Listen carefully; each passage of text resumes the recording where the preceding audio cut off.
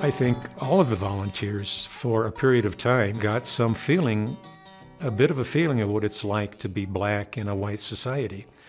A very frightening, at that time, white society, a very unjust, a society where you could be slapped, jailed, killed, literally, with very little, if any, recourse. I had no concept of anything like that. And my guess is 99% of the volunteers who went down there didn't either.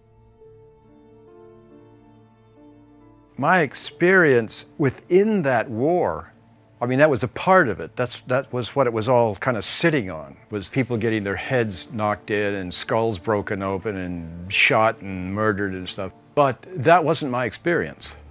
My experience was also the opposite, incredible sweetness, joy, learning. Yeah, just quite extraordinary. I suppose you hear people who have been in a war like soldiers, and sometimes they say, you know, yes, there was that, but, you know, I had buddies and we had this and it was extraordinary. And so there was, you know, we were in a war, in a sense, but a lot of joyousness.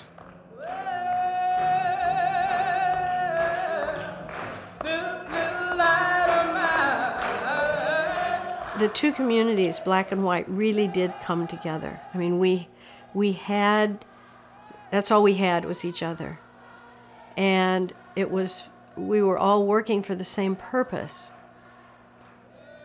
And I don't know if there's ever been a time since then that that's come about in such an intimate way. I mean, we were living together, we were eating together, we were, you know, meeting together, we were sharing the same risks together.